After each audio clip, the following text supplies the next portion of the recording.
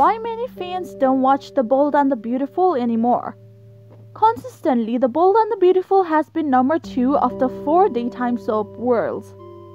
But fans say that it's degrading to number 4. Because of all these crazy repeated plot lines and enraging storylines.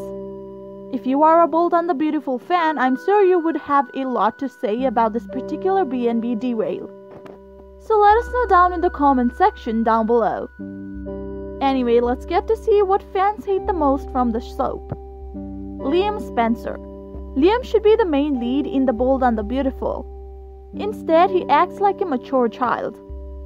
The man jumps to conclusions easily, wants everything his way, and if he has even the smallest argument with his wife, he heads towards Steffy Forrester to sleep with her. On top of that, he is always irritated by the kids. Even Scott Clifton, who portrays Liam, said, "For the record, of course, I want to choke Liam as much as y'all do. He's become a terrible person, but my job is to find a way to motivate and humanize Liam's choices. I can't change the story our writers want to tell. I can only try my best to make it evocate and real." Elongated storylines. I know this is not just me. Many of you out there wishes that we didn't have to see one storyline for a whole year, only to see the same thing repeat after it finishes.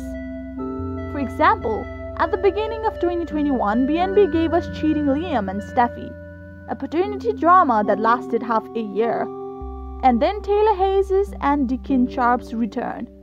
That was too boring to keep on watching. Now for 2022, Paris Buckingham will have the situation Steffy Forrester has in the first half of 2021. After the baby drama, Rich Forrester might sleep with Taylor, but Brooke has already slept with Deacon, so another Quinn Fuller storyline might be repeating but with Bridge.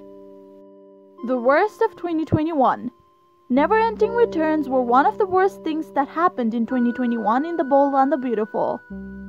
However, what was even worse than that is how the returnees who were supposed to light fire sat like they were a wet and scared cat. And then Sheila Carter finally took a stance, tried to play the evil card like she was before, only to tamper with Brooke's alcohol. Her revenge is getting as dumb as B&B writers write the show. Thank you for watching the video. If you enjoyed the video, make sure to check some of our other videos.